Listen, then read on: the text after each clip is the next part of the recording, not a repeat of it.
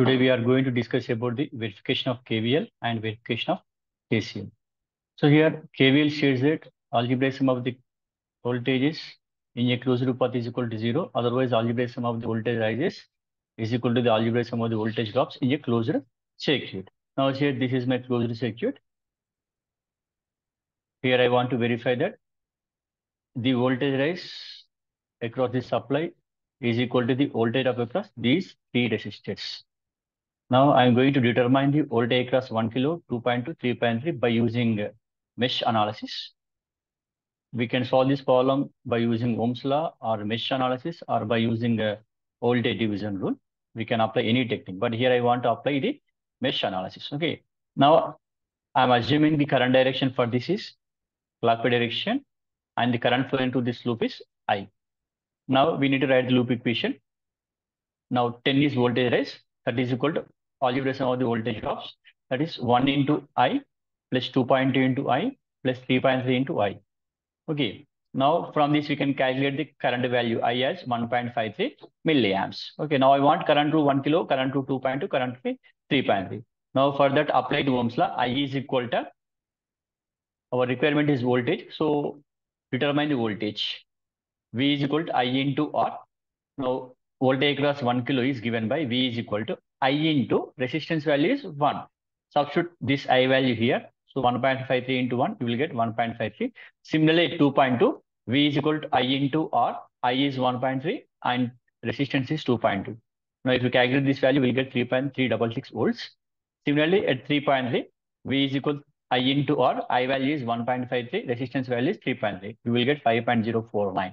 Now we need to verify whether the sum of all these voltages is equal to this 10 volts or not. Why? Because according to our statement, voltage rise is equal to the voltage drops. Now here V is equal to voltage across 1 kilo, voltage across 2.2, voltage across 3.3. Now substitute all these values in this equation. Then you will get 10 is approximately is equal to 10. Hence the KVL is verified. Similarly, we can verify the KCL also. See here. Now, in the case of KCL, sum of the currents entering a node is equal to the sum of the currents away from the same node. Now, here I am assuming that this is my node. I am assuming this is my node. Now, whereas this current is entering into VA and whereas current through R3, current through R2, both are away from the node. Okay. Now, here, if current through R1 is entering into the node VA, then what is the equation? By using Ohm's law. Current equation is given by I is equal to V by R.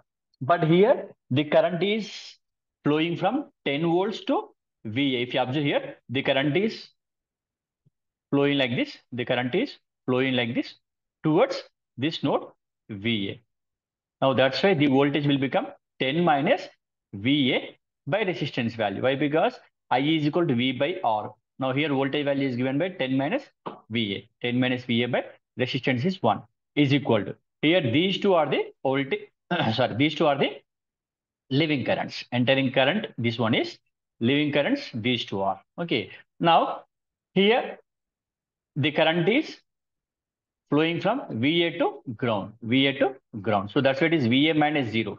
That will become VA by resistance value is 2.2. Similarly, the current is moving like this towards ground.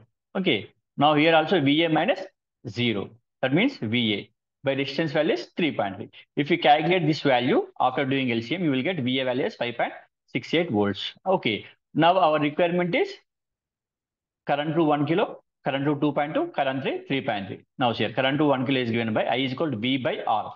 Now V is given by 10 minus VA. 10 minus VA value is 5.68. By resistance value is 1. You will get 4.2 milliamps. Okay. Similarly, current to 2.2 is VA by resistance value 2.2. Similarly, current to 3.3 is V by resistance value. Now, if you calculate all these values, you will get 2.58 and here you will get 1.72.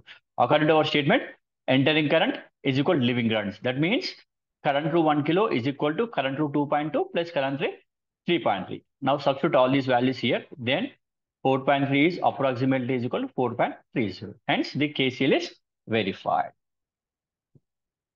Thank you.